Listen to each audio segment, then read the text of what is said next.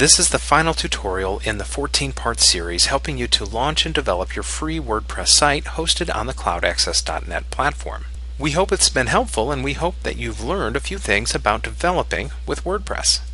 This is a free site and it will stay active indefinitely, but in order to continue the site being active, I need to renew it occasionally in the CloudAccess.net Cloud Control panel. In the CCP, I'll see a list of my products, and this is the site we've been developing. I can see here that this site will expire in 21 days, and I've got a number of options here to help manage the site. I'm going to click on the Renew button to renew the site, but I can also click on the Upgrade button if I'd like to purchase a hosting and support package, or I can click on the Terminate button if I'd like to terminate the site for whatever reason. Once I click on the Renew button, I'll receive a message that the site has been renewed successfully. Once I close this window, I'll be returned to the CCP, and I can see that I have a full 30 days left in my free WordPress site.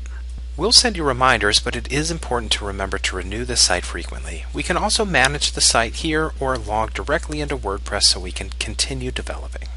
We're here to help, so don't hesitate to submit a support ticket if you have any questions.